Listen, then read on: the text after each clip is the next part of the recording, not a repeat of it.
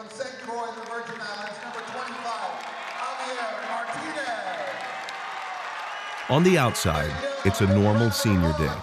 But this moment between mother and son is a week of planning and nearly 2,000 miles in the making. I'm back in my dorm and I'm laying down, getting some rest, and my coach texted me, my ops guy, Ali, so, he told me that my coach wanted to meet me at 10 o'clock. What senior forward Javier Martinez didn't know is that his mother, Gumarcenda Lopez, who he hasn't seen for 7 years, is waiting for him outside his coach's office. Stand up. I was waiting for this moment. It was the happiest and emotional moment of my life. When he opened the door and I saw my mom, I looked up. And I was like, nah, that can't be real. And then I look up again and I was like, that's my mom. Oh my goodness.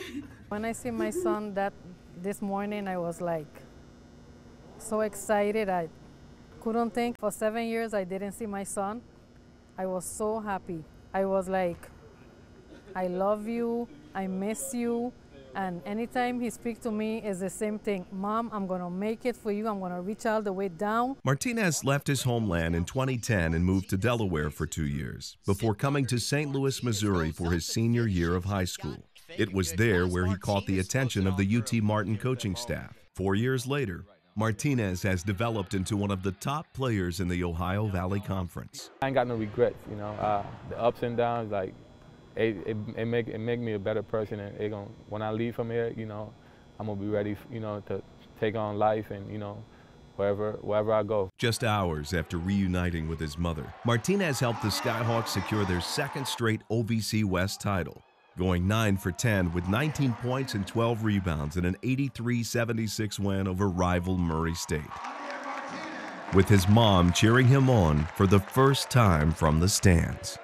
I'm there like, go Javier, go Javier. She's just proud of me, man. She's proud of me for the man I'm becoming and the man I'm gonna be, in life. I'm just proud of my mom for being my dad and my mom at the same time. She's my role model, and she worked hard, man, and she raised me up the right way to just love people, serve people, and just be respectful to others. And if you do good, good gonna come back to you. I'm glad, my mom came and we got it done. Represented himself with the utmost respect, never been a problem. He works his tail off, and he's representative of what college athletes and student athletes are supposed to be about. And this is what it's about.